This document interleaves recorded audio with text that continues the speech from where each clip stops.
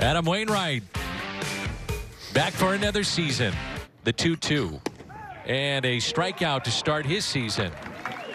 With the stuff that he has, and when you're moving the ball around, you see it makes a nice pitch here, sinker away that runs back over the plate.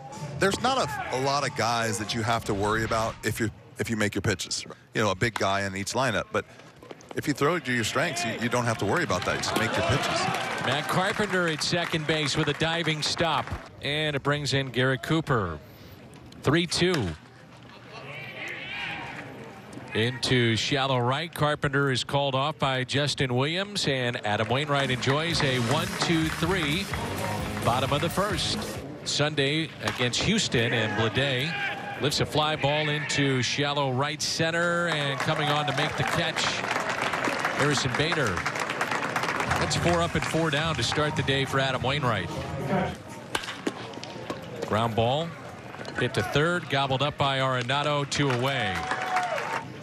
Last year, I mean, not this year, obviously, but backhanded at short, Max Moroff, and 6 up, 6 down for Adam Wainwright.